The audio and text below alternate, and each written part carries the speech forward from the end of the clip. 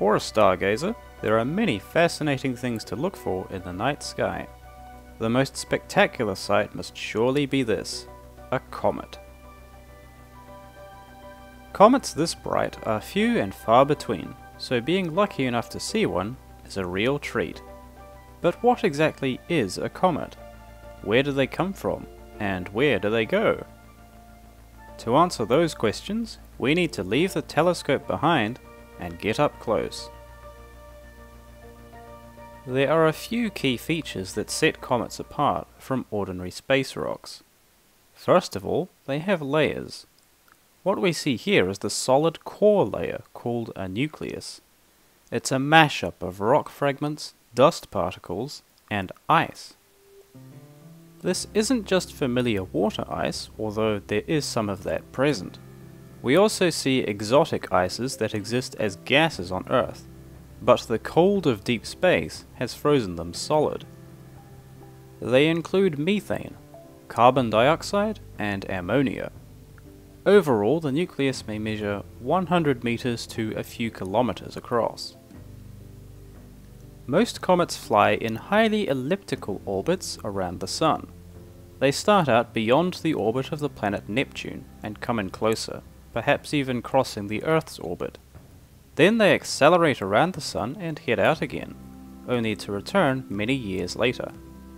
The famous Halley's Comet completes one such orbit every 75 years or so. Some comets take hundreds or even thousands of years to complete their orbits. As it gets closer to the Sun, a comet speeds up and warms up. The warming is caused by radiation that shoots out from the Sun in all directions. Solar radiation includes light and heat.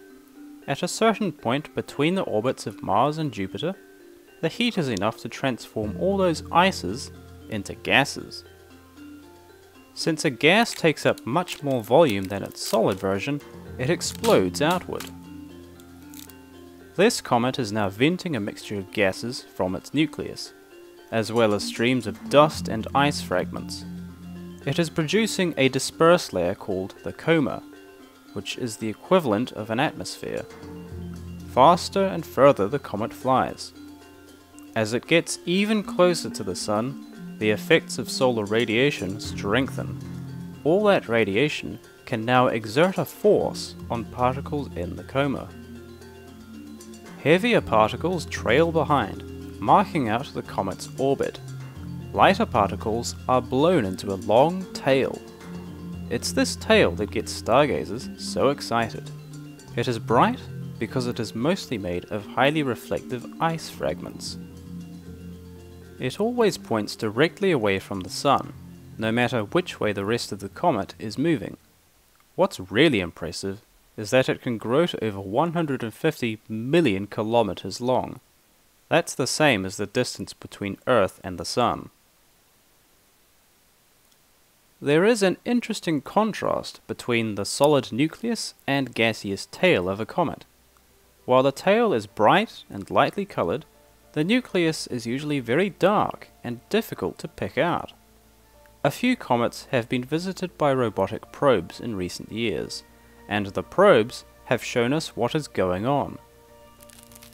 It seems that when ices warm up and vent from the surface of the nucleus, they leave behind black organic compounds, a bit like tar. Scientists are keen to study these compounds because they may include essential chemicals for life. Since frozen water is also found here, there's growing support for the idea that a comet delivered the ingredients needed for life to develop on Earth.